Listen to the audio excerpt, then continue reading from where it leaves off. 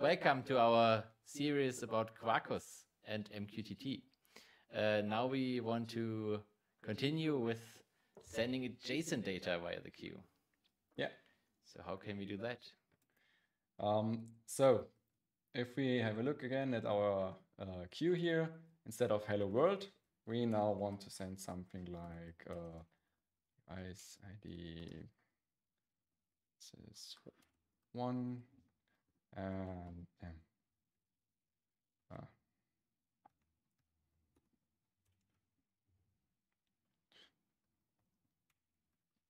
so like this. So we sent this here, and on this side we just received the raw message as a string. And as of now, we do the same thing in our service. Here in the MQTT receiver, we get the measurements, and here we just get this as a string. Yeah. And would that also be the way that the IoT devices send their data as JSON, or do they use something else? Depends. Yeah, so basically they could just construct this string and send it. But often you also have that you actually send a message in a different format, not really JSON. So for example, if you use LoRaWAN, then you can only send like 55 bytes. Mm-hmm. So you would not want to use JSON because all these letters here are bytes that you don't want to send. But you use a binary format. But the receiving gateway that gets the message, the binary message, decodes it and puts it in some nice JSON format. Okay. And then you can receive it as JSON again. Okay. So we have the string already here, so we can use that. We want to decode JSON, so what we do is we inject the object mapper that we already have because we use JSON. And now we can just read value. And now we need a data class. Measurement, what did I call it? Device ID and temperature. Device ID, string, and temp. Load. Val. Okay, so we read the measurement from the byte array. We import this extension function. And it doesn't need a string, it can directly read the... Yeah, directly read the bytes, yeah. And this is our measurement. Logger, we see.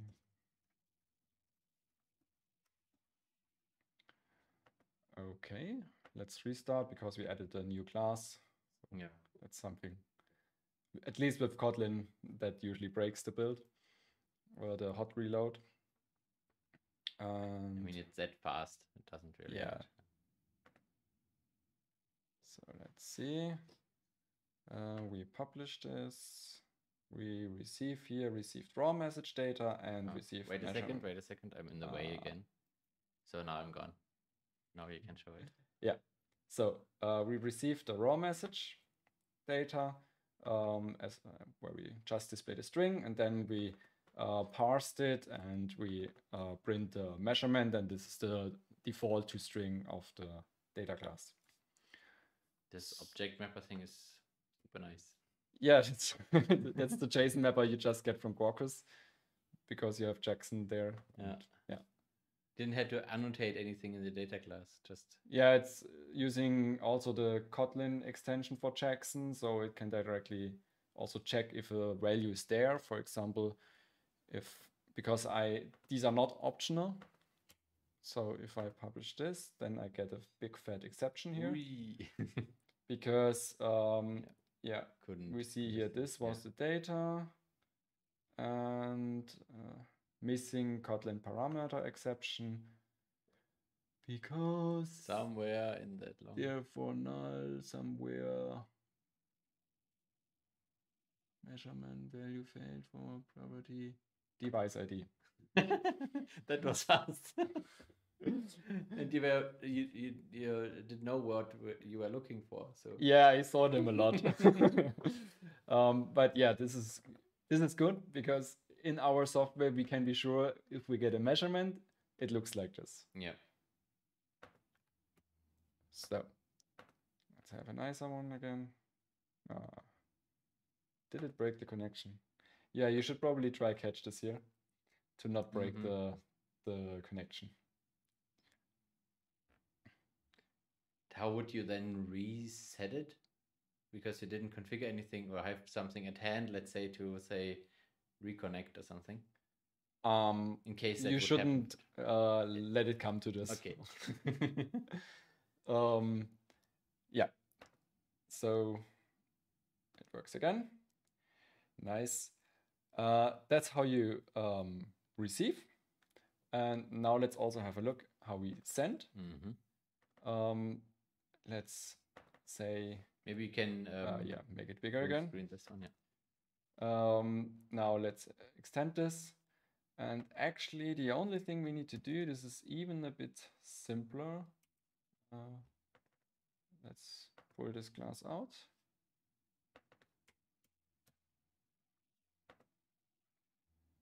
So we have it here, and then in the sender, measurement, and here. And now we just need to put in the measurement here. It's a bit too fast, maybe. Explain what you're doing. Sorry, guys. Getting in the flow. Yeah. The refactoring flow. Yes. So we have our MQTT sender, and as you remember, we have this emitter here where we can send stuff to. Yeah. Before we had string. There. Before we had string here, but you can also pass in objects, data classes, and it will automatically JSON them. So we don't need to do any fancy stuff here. Okay. We just put in the object here, and for testing, I'm now going to my to my REST endpoint where we can trigger this, and we put in the message and 14. Kotlin. Don't bother me. What is it? Close. It wants, if you don't have the F, then it's a double. And downcasting from a double to a float is something where you lose accuracy. You don't have to do that. Yeah, it's a safety measure so that you have to say you want to lose the accuracy.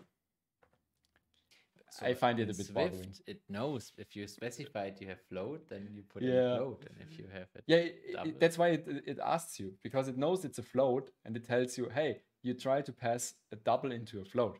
Yeah. So on Swift, the type is determined from the type you specified, not from what you write. Yeah.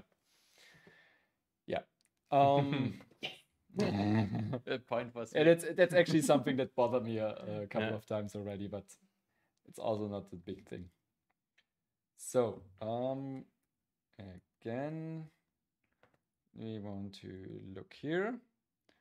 We want to send our test message to, for example, and we received the test message 2 here with temperature 14. And where is the 15.2 coming from? Did someone stole our?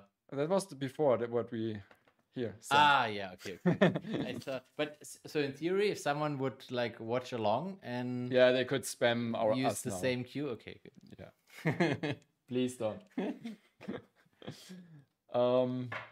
Why do we tell such stuff? So we received the measurement also here again. So we sent it, and we in the same Quarkus we received it from the queue again, because we are still listening to the wildcard. Yes. If you remember here, we are listening to the wildcard, and this is under the wildcard. So we also received the message. So we put it to the queue, and then we get it back from the queue. And you see the time difference is like... I'm again in the way. Now you can... Like non-existent. Okay. So in the millis. You could use it to call another function in your Quarkus. Yeah. So for example, if you have a load balanced system and you need to trigger a long running task, you could put it into the queue. And if the service that is trying to run this task dies, then you can make it that the queue is informed that it was not acknowledged the message and it retries. But if you want to do that, Kafka is maybe also better because then you can share stuff and it's just more advanced. Yeah. Okay. Yeah, that was sending and receiving JSON. Again, super simple. Yes, super simple. If you know how to do Quarkus. No, but I think even though you didn't have to do anything special, the only thing is the object mapper you need to know to bring that in. But when sending, you just say, okay, instead of string, I'm sending now that data class. Yeah. And it does everything. Yeah, that's actually quite nice. Yeah. So, again, quite easy stuff with Quarkus. I'm always surprised when you show these things, how easy it is. Yes, to do this stuff. That's why I love Quarkus. I always thought that gateway is so difficult, and you can make it difficult if you stand in your own way. But yeah.